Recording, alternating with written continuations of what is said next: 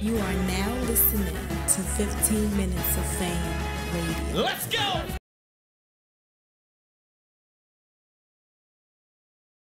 Took it back. This one we took it back and doing the same thing. I hated that ever, bro. The first DNA battle, they had me psyched out. If it ain't broke, don't fix it. Right. I went in there trying to do the scheming and the battle rap talkative shit, and they like, nah. And I'm like, I thought this is what y'all wanted.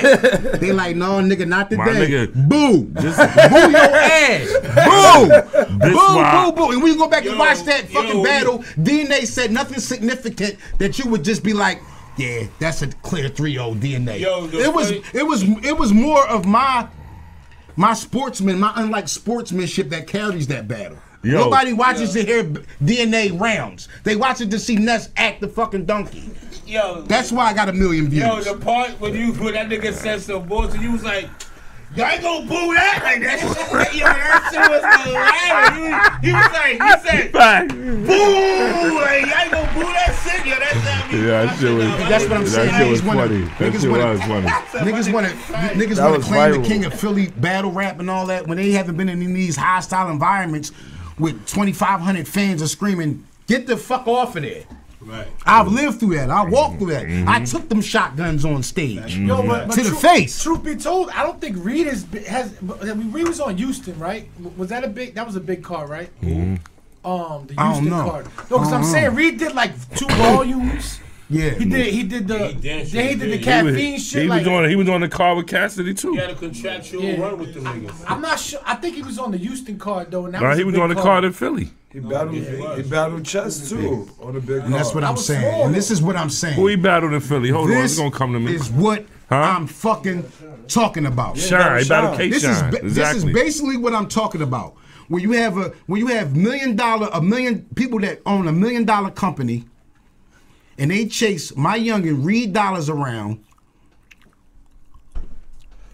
and they repay him deposit after the deposit after the deposit after the deposit to battle. When you got other people besides me, unexcluded me, that can't wait to get them chances. So then I just question their judgment sometimes on certain things. What's your thoughts on Cassidy? I mean, for the most part, should he be getting for the most part? Cassidy is the KRS-One of battle rap. No matter what he says, no matter what you say, no matter what anyone says, the narrative for him, I won completely. It's not even close. And once you have that in your mind, line for line, he was better. Once you have that in your mind, you never take a loss. Yeah, facts. Like sure. And that's all I got to say about Cassidy. As far as his skill set, he has the know-how, but it's like anything else. Everybody always like, well, why didn't Brian just go out there and just dunk on everybody, the whole team? Right. Nigga, you got 7-footers out there. It's not that fucking easy. Right. And that's the thing with Cass. Everybody think, oh, I could just get on the court and shoot threes and me. Oh my God, it's just wet. You see me when I get out there. If I was him, I would get up. It's not that hard. It's not that easy. He learned the hard way. So you can't speak with nothing from expertise unless you go through it. Facts. And that's what I was telling people before about the politics shit. I think the motherfucking presidents of the free world should come through through the military. How you going to be commander in chief when you never even served in the ranks? That makes sense. Now, yo, one other thing too. Cassidy's known for 7,000 battles on the street.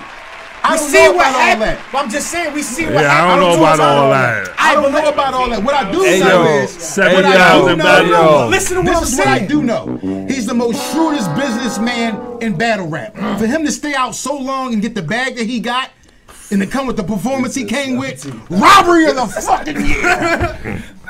17,000 twice. This nigga won every syllable in the battle. Like robbery of the fucking year. 17,000. That's why I don't want to hear nothing about Smack. They always don't make the best judgment on everything. I say that to say this: he only battled on the streets. That's what he getting credit for. We seen the 2 times that he battled. Nigga, I battled in the streets, man. We all battled in the streets, man. Rough Riders, that whole Swizz camp. That's a fucking real camp where they fight dogs, they battle rappers. And yeah, in fact. You really fight, a person. Yeah. They be like, yo, y'all two get in there and fight now.